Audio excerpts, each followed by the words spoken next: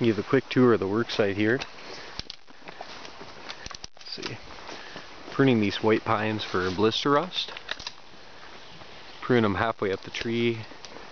Blister rust is a fungus which actually comes from the ground, from the lower branches, and pruning them helps them grow better without getting this disease. You see we pruned a lot of them here. It's a plantation, so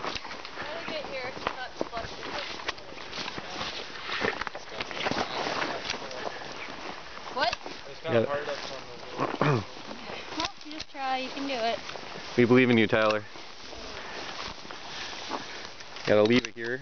Pruning this small pine about halfway up the tree. Tyler appears to be doing the same. Maybe. You're on camera, Tyler. Look good.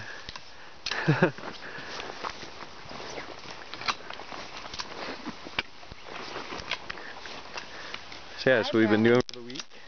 Look at these goofy glasses, my new best friend. Smile. You for giving all these pictures and stuff.